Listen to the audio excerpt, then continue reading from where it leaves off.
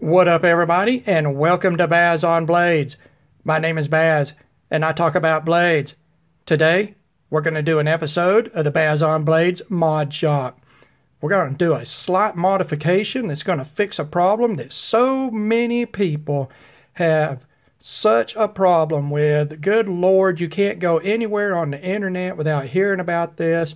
You would think that this problem, it's like world hunger or violence, guys. What I'm talking about is the coarse G10 on cold steel knives. What we've got here is a Recon 1. It's a current production. Actually, what this is one of the newest production runs of the CTS XHP before cold steel is changing over to S35VN for their blade steel. And I'll have a review coming up on this knife very soon. It's a hell of a knife, guys, a hell of a knife. So what's the problem with this? Well, yeah, this is some pretty coarse G10, guys. It is very coarse. It has a very sandpaper-like consistency. The pattern on it is very deep, very coarse. And the problem is with the pocket clip. Cold steel uses a short, heavy stock bent steel pocket clip that is very stiff and has a lot of clamping force, and that combined with this very coarse G10 makes it difficult to put this knife in your pocket and take it out. Let's look here real quick, guys. I've actually got a pocket here and I can show you. So this is the first time I've ever tried this on film. Let's go here with the pocket. Okay, it is hard going in and out, and you can see how much it's pulling the material, and I'm pulling and I'm pulling and I'm pulling and I'm pulling. Okay, and then it comes out. So it is difficult to take in and out of your pocket, and it will, after a while, shred the edge of your pocket. It's just like rubbing on your pocket the material with sandpaper. So we've got to somehow fix that, but we don't want to take away from all this coarseness on this handle because that is an actual design feature. This material is produced in the way that it is with this surface on purpose, and it is chosen for these knives on purpose. That coarseness is a design aspect, and it aids in grip on a very tactical knife. This is an unapologetic tactical knife, period. And you want to have good grip whether your hands are wet or dry, you're in bare hands, you've got gloves on, whatever. And that coarseness is important. And to me, it is one of the most attractive aspects of this knife handle. So what I've seen out there is I've seen people take and sand down the entire scale on this side of the knife, or half of the scale down smooth. I've even seen some very popular people take and coat this handle with epoxy resin to fill that in and smooth it out and sand it down. And in my opinion, that is absolutely the wrong way to fix this issue, because yes, it makes it easier going in and out of the pocket, but it also takes away from one of the best characteristics of this handle material. I want to absolutely keep all of that grippiness. This is not a gentleman's carry. I'm not going to be carrying this huge ass knife in slacks or jogging shorts or anything like that, guys. This is a tactical knife, and I want that grip. So what we're going to do, I'm going to show you how I modify these knives to make it easier to go in and out of pocket, to be less abusive and destructive on your pocket material. Now, I'm going to show you this. This is a cold steel Talwar G10. This knife has been modified. Okay, it is modified, guys. It's not all slicked up. It's not all gunked up with anything. It's not totally sanded away. It looks like the factory knife for the most part. If you look very closely, you might be able to see that it's been modified. But I don't want it to look modified. I want it to just work. So what we're going to do, you're going to need just a few materials. You're going to need a pair of scissors. You're going to need some tape. I've got some painter's tape here. You're going to need a small piece of sandpaper, and this is 400 grit. It does not have to be super aggressive. G10 is very easy to work with any type of abrasive. And then you're going to need some way to remove that pocket clip, the T6 screws in it. And I've got I've had this Benchmade blue box, I bet 20 years, guys. And so I decided to pull it out and use it for this. So what we need to do is take a look at this, and the only area that we need to modify is what is immediately underneath the clamp portion of this pocket clip. You don't need to take everything to the side and out here and sand it, guys. That is not what clamps this knife to your pocket, and this is an important aspect of the grip. So we want to be particular about where we modify this. So what we're going to do, once we've decided where we're going to go with it, let's set this down. We're going to take some tape, and we're going to box in the area of this pocket clip where it makes contact. And that's the only place that I want to affect with that sandpaper. So I'm going to box this in, just like this, guys. We're going to go right up to it. Get that boxed in. Going to come right here to the front portion of it, slide this piece of tape, and you'll see where the contact point, I'm going to go just up to the forward part of that, up under the tip where the relief is in that tip. And I'm going to box that in, and then I'm going to try my best to get this piece of tape up under the pocket clip and thread it through, guys. Again, I'm trying to do this in front of the camera, and I doubt very much I'm going to be able to hear. Let's try this. We will try that. There we go. That was much easier. All right. I'm going to pull this through. Dadgummit. All right. Pull this through and come up here and box that in right there. Of course, this is not going to go well because I'm in front of a camera trying to work behind a tripod, guys. But anyway, this is what we want to do. We want to box this in so we've got an area that's underneath the contact point that we're going to affect. Now, I'm going to take this pocket clip off, and I've already loosened these screws. So this will be easier to do in front of the camera. I'm going to take that pocket clip off and screw,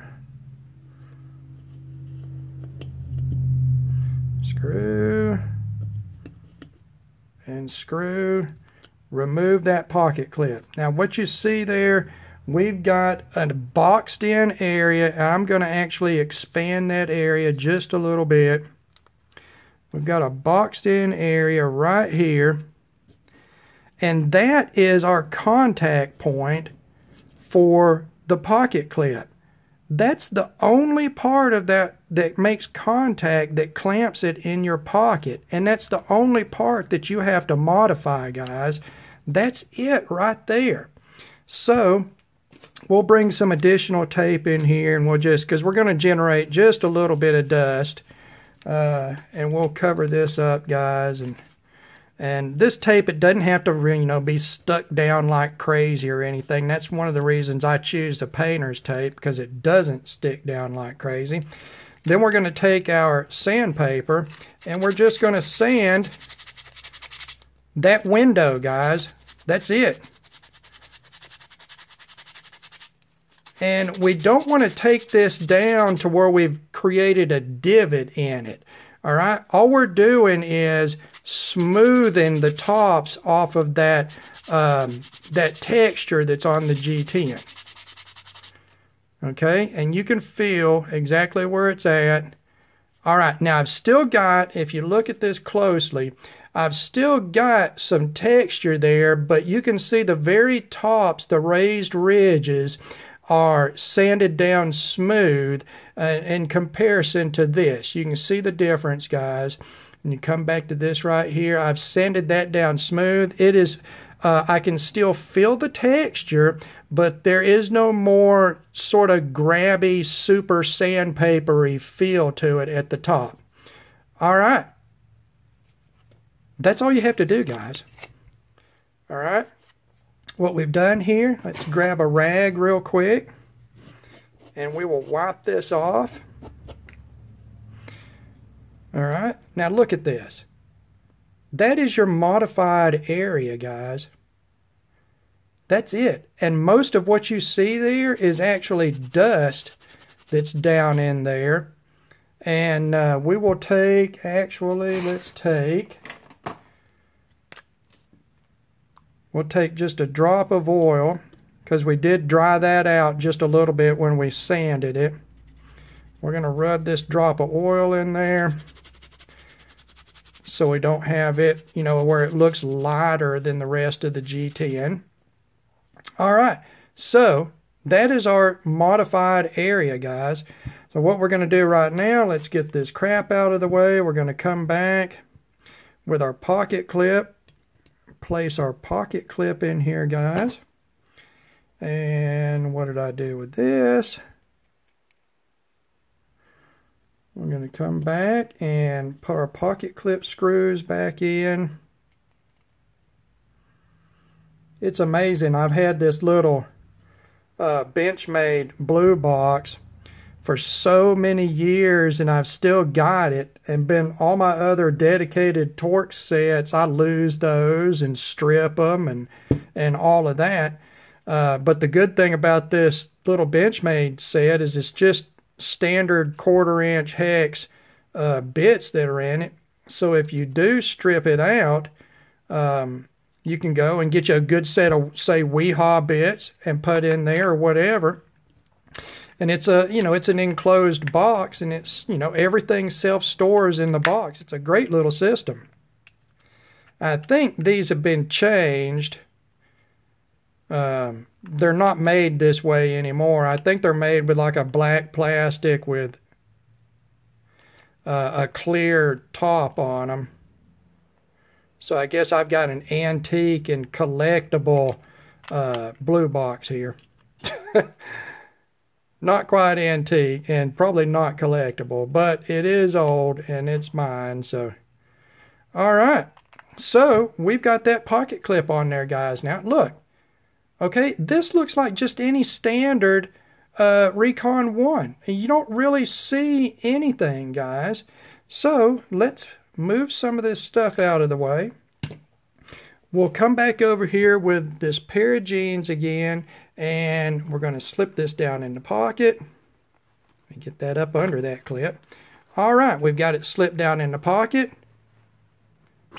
And now we're going to remove it. Now it's still got all the clamping force, guys. It's got all the clamping force, but it doesn't have that additional sandiness there that's going to affect your pocket. Now, you may get a little bit of wear from out here at the side, and if you decide to, you want to sand that down a little bit, then take the very top of it off, guys. You don't have to sand the G10 down super smooth all over. This right here will help a lot. Now, this is still a very stout pocket clip, and you can see that it still has quite a bit of clamping force, guys. It is not going to come out of your pocket without you wanting it to. But at the same time, it is now, it's easier to take in and out without being easy to take in and out. It does still, you know, especially when you get up to that doubled material, it does hold on. But it doesn't have that sandpaper consistency up under it where it is really super hard to do anything with. It goes into the pocket much easier, and it does come out much easier, guys.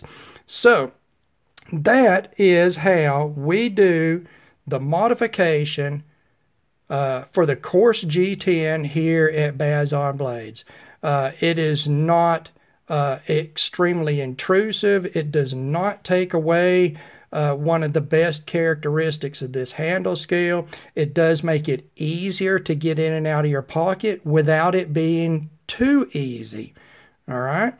We have not taken this pocket clip and bent it up and relieved the tension. I do not hardly ever bend stamped steel pocket clips unless I am changing the general shape of them because of, whatever reason. Like this pocket clip has a very low tip. Now that tip can be raised up to where it's a little more friendly for thick pocket materials, and I might bend one for that. But to bend the whole clip up just to relieve tension, you will never ever see me do that. I have never done it on any of my knives. I do not believe in doing that. I would rather invisibly modify this G10 and make it easier that way. And I like the tension on the pocket clip. I like the cold steel pocket clips, guys. A lot of people don't, but I absolutely do not want this knife to come out of my pocket no matter what is happening. In everyday life, you might be squatting down, you might be running, you move around a lot. You do not want a knife that is going to come out and then you get to the end of the day, reach into your pocket to use your knife, and it's gone. At that point, you don't even know when you lost it. You still want that retention. You just want to soften that retention a little way. And in my opinion, this is absolutely the best way to do it. It doesn't look like we've done anything to it. It has only affected the actual clamping area. Okay, that is all that we have affected on this. And you can take this technique and you can adjust it to the way you want to use. If you do want to soften this out to the side to keep it from tearing up on your pocket material, then, take a little bit of that off. But you don't have to sand this stuff down to where it's just a slick. I've seen guys that have sanded this down to where it looks like just totally slick G10. And in my opinion, that is a mistake on this knife. Anybody can do what they want with their own knives. I'm not here to judge anybody, but I do think that's a mistake when this material is such a good material. It was made this way on purpose, and it was used on this knife for a specific reason. All right, guys. Again, we'll see a review of this Recon 1 coming up, and this is a fantastic knife from Cold Steel. I hope this helps some of you guys out that have this issue. It gives you a different way of looking at it. It is much less intrusive. It is not an ugly way to do it.